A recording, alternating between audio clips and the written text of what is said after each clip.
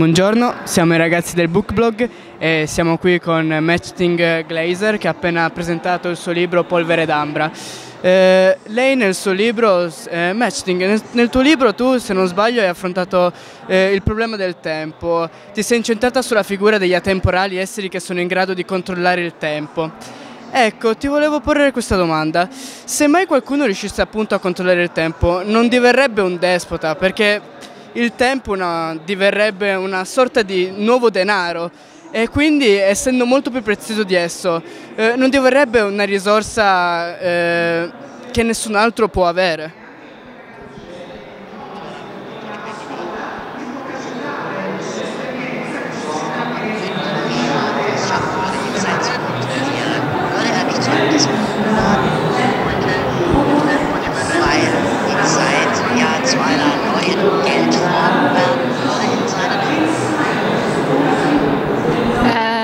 Yeah, maybe that could be dangerous.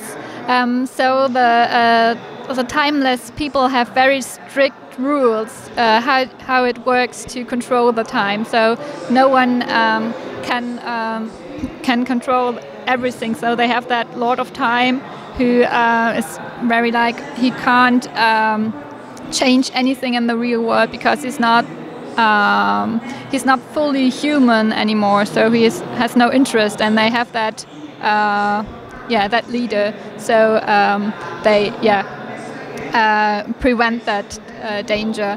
But yeah, so that's it's really important that they keep their life as a secret, so no one knows about that possibility to control the time because of that problem. Un'altra domanda.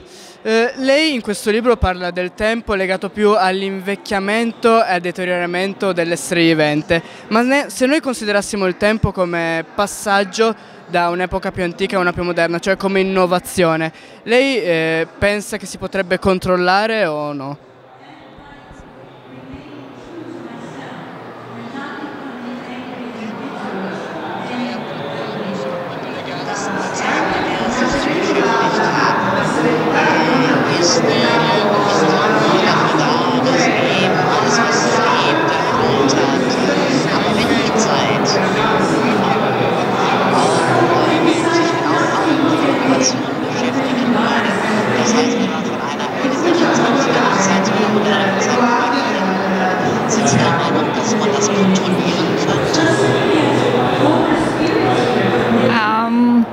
I'm not sure if I got that question right, but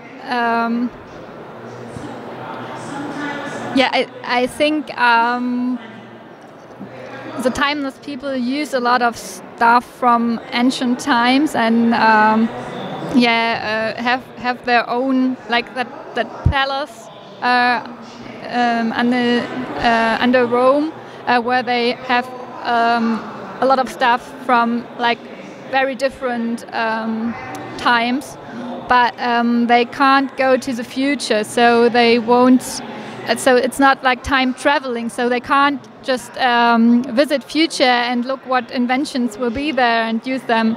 So they just can keep things from the past, but not going forward. So I think there's so it's limited what they can use and what not. So. L'ultima domanda. Lei nel suo libro fa riferimenti al capolavoro shakespeariano Amleto.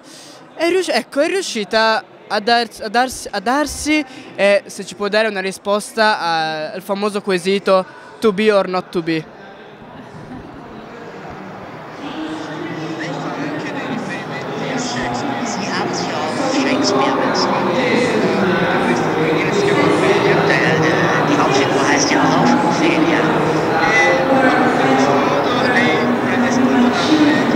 Das heißt also, Sie nehmen Ansatz deswegen stelle ich jetzt die Frage, die seit Jahrhunderten die verschiedenen Leser wirklich